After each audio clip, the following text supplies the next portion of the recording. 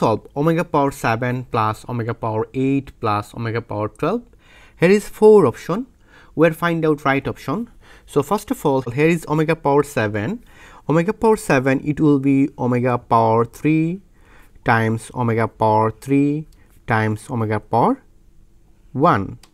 Look, 3 plus 3, it will be 6, plus 1, it will be 7. Then here is omega power 8, it will be omega power 3 times omega power 3 times omega power 2. Then I can say here is omega power 12, it will be omega power 3 bracket power is 4. Look, 3 times 4, it will be 12. Now we know that omega power 3 is equal to 1. So I can say here is 1 times omega. Omega power 1, it will be omega, plus here is 1 times omega power 2, plus omega power 3, it will be 1, power is 4.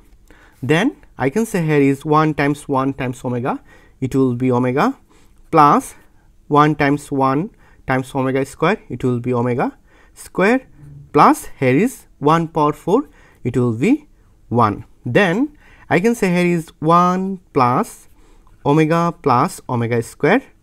We know that the omega rules 1 plus omega square, it will be 0. So our final answer is C, it will be 0. Thank you all.